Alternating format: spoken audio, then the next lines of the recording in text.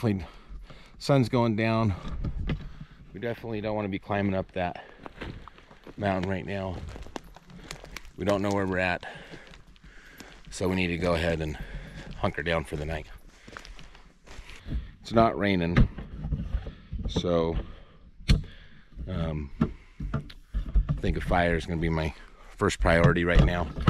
There's a little bit of a flat spot right in there. That's where I'm going to make my shelter. So I'm going to leave room for my shelter, and I'm going to start a fire right in here. Olive, come on, buddy.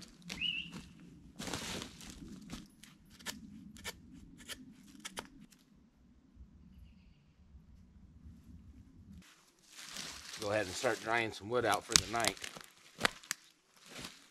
Doesn't need to be nothing big. You need to save your energy, so. If it's not raining, might as well gather as much firewood as you can while you can see. So we're gonna do that.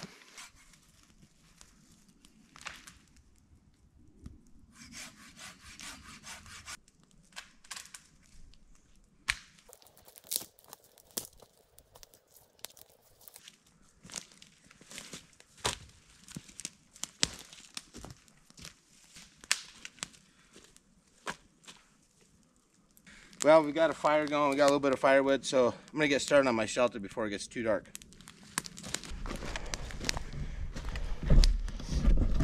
Right here is where we're gonna build our shelter.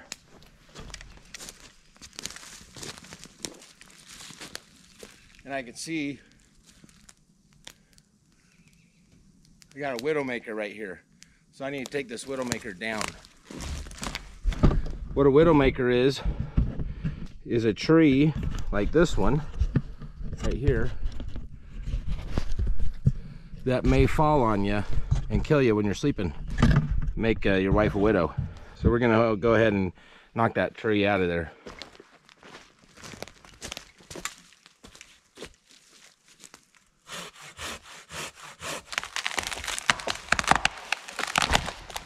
See how easy that was? I barely had a saw on it. It fell right down. So a little bit of wind, that could have been me under that tree.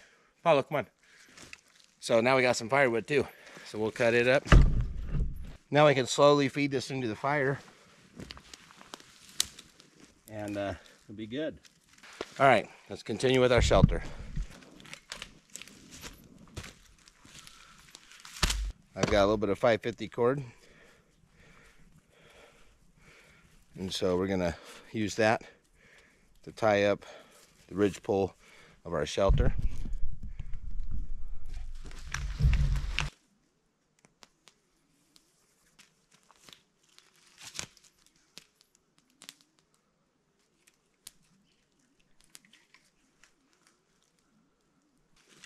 Okay. This side here up.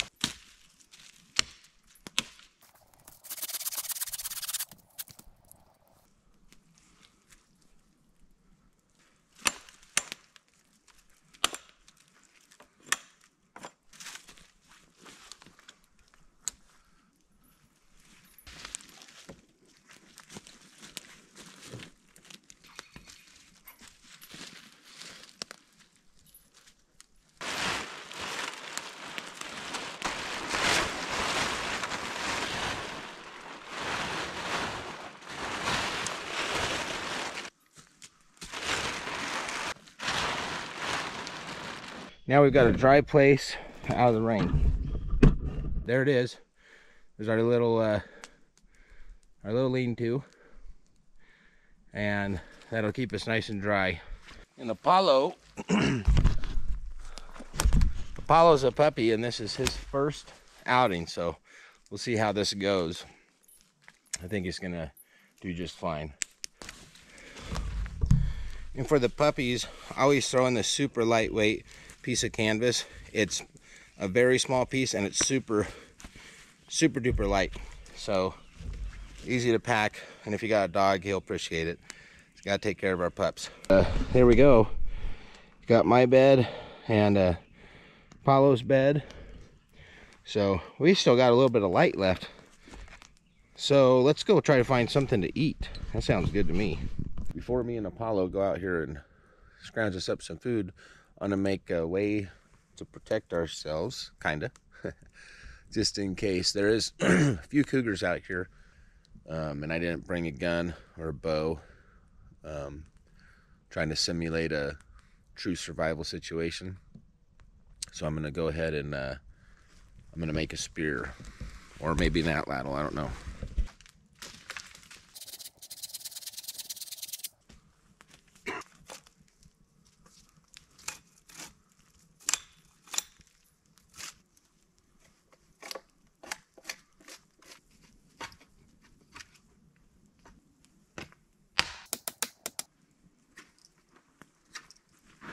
All right, now we'll fire harden this tip. There's a pretty good game trail kind of going right through here. Oh. Hey, look at that. What we got here? Little antler, little forked horns. Probably looks like it's been here for a while, but hey, that is a handy tool. We're gonna hang on to that. Pretty cool.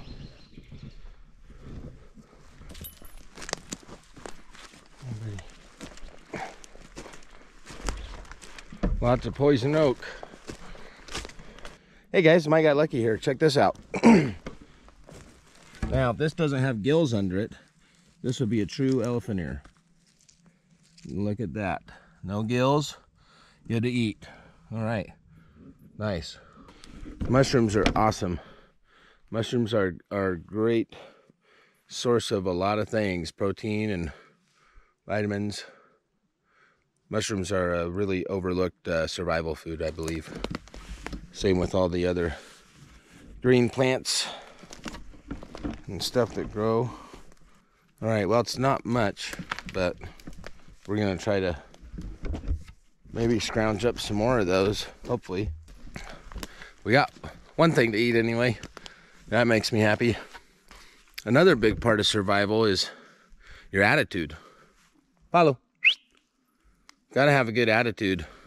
Having a bad attitude out here doesn't really do much in means of survival. It's depressing and can make you give up hope pretty quick. If you have a good attitude, you can always see over the mountain. And if you got the will to live, you'll live. All right, let's keep looking for food.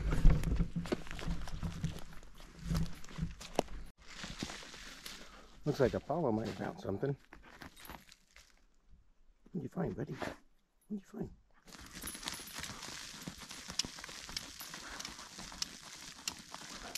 He's going to town, whatever it is. Okay, come on. Let's leave it. Come on, buddy.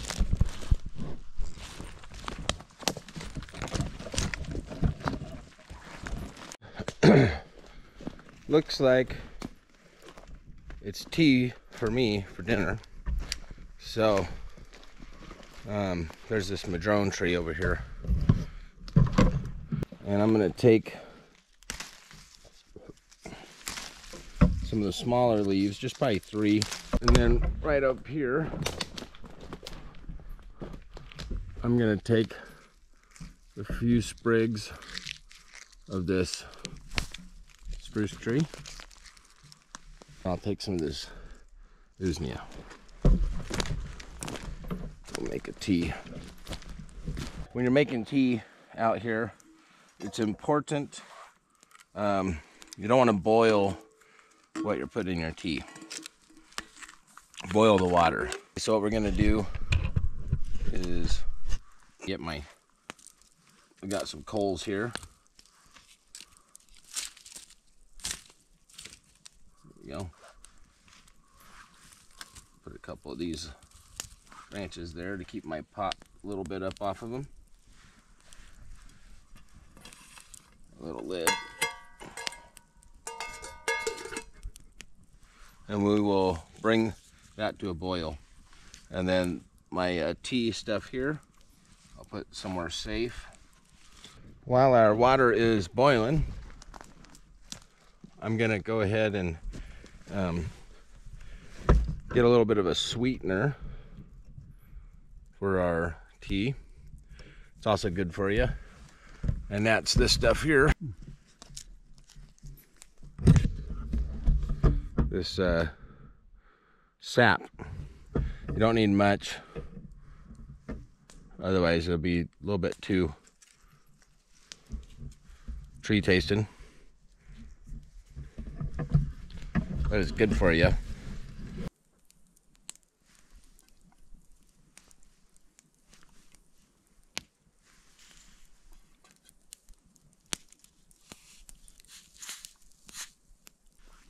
Get Apollo fed. Go, buddy. Go, Apollo.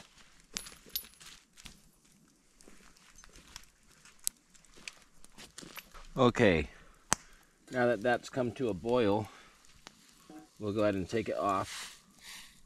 Just set it right over here. We'll go ahead and add our usnea and our spruce needles. And we'll let that steep in there, I don't know, about 10 minutes or so. I'll just like that. The leaves are gonna give it a nice flavor, almost like an apple-y flavor. Okay, put the lid on, and we'll let that steep for about 10 minutes, and then we'll drink it. All right, guys. Well, we're on to bed here. Hey, guys, you know what the best survival tool is in your bag? I'll tell you what it is. It's not a knife, not a saw. It's not an axe. It's not your ferro rod even. Your best survival tool in the bag is your brain. The ability to think, slow down, not panic, adapt, and overcome. That's the best survival tool that you could have. If you can go out in the woods and identify plants and animals and be able to gather water, firewood, food, make a shelter, that's what's going to keep you alive. Those other fancy tools, they're nice to have, but the thing that's going to keep you alive is this thing, your noggin. Just woke up and I heard raindrops, so I'm going to be proactive. I'm going to grab my pot here, and I'm just going to stick it right outside my shelter to collect some rainwater for in the morning. Morning. Yeah, Apollo just got done stretching, and I think we're gonna get up and try to scrounge us up something to eat, hopefully. Oh, we moved camp a little bit. I didn't like those trees. There's a lot of, today when we woke up, looked around, there was a lot more widowmakers, so we moved camp a little bit, and right now we're looking for some food. Oh man, hey, look what we just found. This is awesome. Look at those morels. Pinch them off there. Hey, that's gonna be some good eats. Morels are awesome out here. Mushrooms are really underrated food, and morels have about, I think it's about 3 grams of protein per cup, and that's pretty close to a cup of mushrooms there. Didn't really expect to find blonde morels out here. It's kind of burnt up out here, so I thought there's gonna be anything. It'd probably be black morels. I'll take any morel.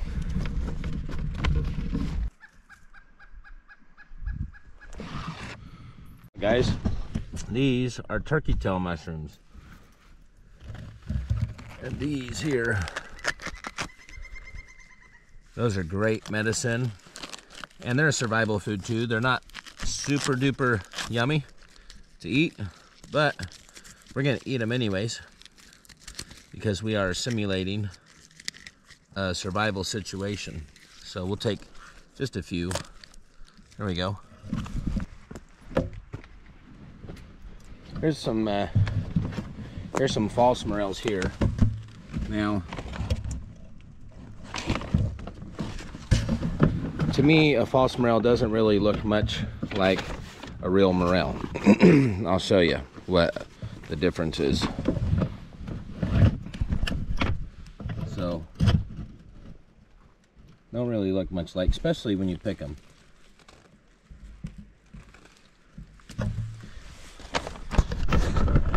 Now, I've heard of some people eating those.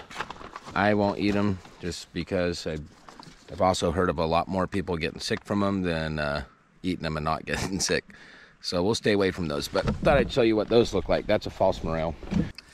All right, guys. Well, we're back here at camp. We made it back. And we've got our turkey tail mushrooms. And we got a few of these morel mushrooms. These are good. These are really good. So, first thing I'm going to do is I'm going to just kind of clean up these turkey tail mushrooms a little bit and make them to where they're a little bit easier to eat because they're already kind of tough to eat as it is. These are really good if you dry them and then turn them into a powder. They're a lot better that way. And then with these morel mushrooms, I'm just going to kind of scrape any of this little bits of dirt off. Won't hurt you, but the less grit we get in our teeth, the better. All right, so what we've got here, we got a little bit of rainwater in our pot from last night. And I'm just going to kind of chop these mushrooms up. Oh, it looks like Apollo wants some. I don't think you want to eat those. You got your own food. Daddy didn't bring no food for me. I'll just cut them into halves or quarters. The small one I'll cut in half. That'll give us kind of like a mushroom soup. You want to make sure that you cook these all the way through. It doesn't bother everyone, but some people do get a little bit upset stomach if they're not cooked all the way through, and some people get a really bad upset stomach if they're not cooked all the way through. So best thing to do is just make sure that you cook them all the way through. I've heard that you don't want to, if you're an alcohol drinker, I've heard you don't want to drink alcohol while eating these, especially if you are sensitive to mushrooms anyway. There we go. And then let me show you what we've got in our pot. We've got our turkey tail mushrooms, our morel mushrooms, and we're gonna get those in the fire and have us a nice little dinner, and then go to sleep, wake up in the morning and go home and go back to normal life, I guess, for a couple days anyway. It's hard to get me out of the woods. I'm always out in the woods. About 200 days a year out in the woods.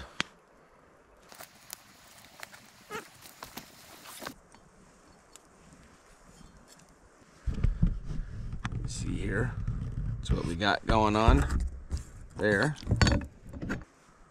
We'll try one of these turkey tails.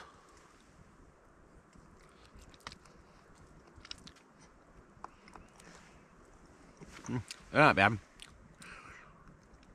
Super chewy. But they're not bad. They're edible. Kind of woody, but they are very good for you. So they're a good one to eat. The aftertaste of them is really good. Now let's get to the yummy ones. There we go. Let's try these morels out.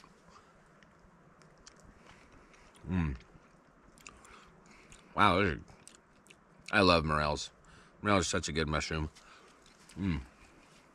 Good texture, good taste. There's no salt and pepper in here, no garlic, no butter, but they're still good. Yum. Yep, those are good.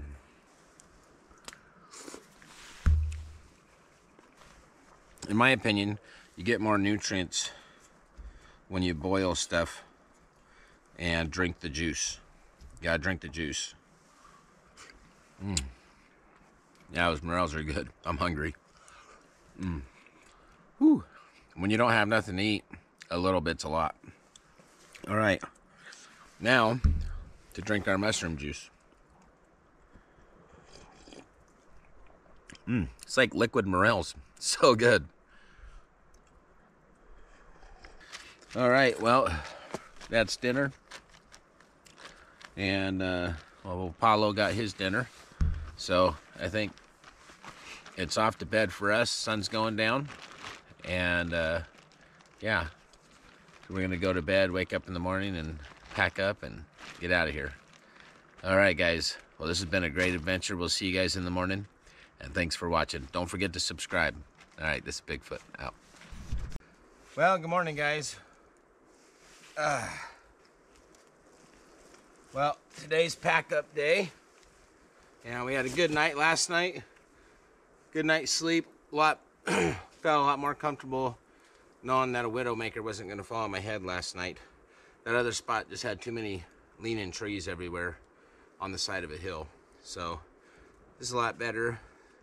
We're gonna go ahead and heat up some water and have us a little bit of tea this morning. Then we'll get everything packed up and we'll get out of here. But yeah, hey, don't forget to like and subscribe and share and hit the notification bell so you don't miss any of my exciting adventures. And thank you for watching. And I appreciate all the views and all the subscribers. This is a new thing to me, this whole filming thing, so I appreciate it. Appreciate all the support. So, anyways, well, till our next adventure, this is Bigfoot and Apollo, out.